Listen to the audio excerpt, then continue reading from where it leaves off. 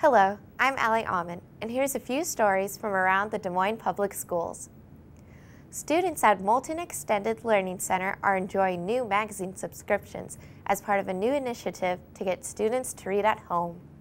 Funded by a grant, each student at Moulton received a subscription to a magazine of their choice. With magazines like Ranger Rick, Zoo Books, and Sports Illustrated for Kids, there's something each student will enjoy. Teachers say that the idea came from trying to help make the connection from reading at school to reading at home.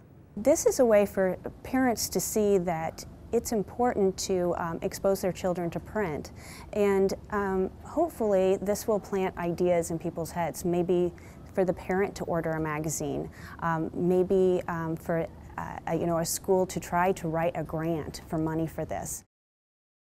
Staff members at Moulton are excited about these subscriptions and encourage other schools to look for grant-funded opportunities to get magazine subscriptions into students' homes. In addition to the reading going on at Moulton, 5th grade students there recently took a field trip to Drake University, where they went on a chemistry adventure. Each 5th grade class spent a day with the Drake Chemistry Club, where they made silly putty and saw how to make a penny disappear.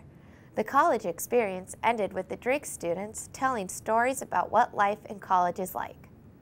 Over at Greenwood Elementary, 3rd grade students have been working with local singer and songwriter Mary McAdams. The students have been working on writing songs about environmental issues such as global warming, conservation, and recycling. In addition to working on their writing skills, the activity has encouraged the students to think about their impact on the environment. In other news, the Des Moines Public Library recently held a writing contest in honor of Martin Luther King Jr. Day. Caleb Black, a 3rd grader at Jefferson Elementary, won the elementary category for his essay about how his uncle is like Martin Luther King Jr.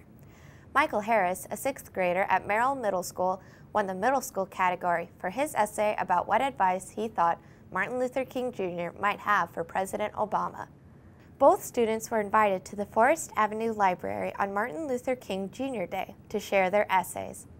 Finally today, the recent inauguration of Barack Obama was a historic occasion, and students across the Des Moines schools took time from their day to watch the extraordinary event. We stopped by Windsor Elementary, where the students had gathered in the auditorium to watch the event unfold. This is a moment in history that no one will forget where they were at that particular time.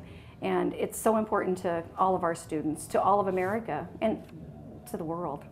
We feel that even though we're just one person, what a difference that we can make. For the Inauguration Day events at Windsor, students had to write a letter explaining why they thought they should attend the festivities. Then they each received a ticket and made their way to the auditorium where they watched history in the making. In addition to the final event on Inauguration Day, students had been working up to this day by learning about past inaugurations in history class and doing math activities to learn how much money it would take to get to Washington, D.C. to attend the festivities. Thanks for watching this edition of Channel 12 News. Have a good day.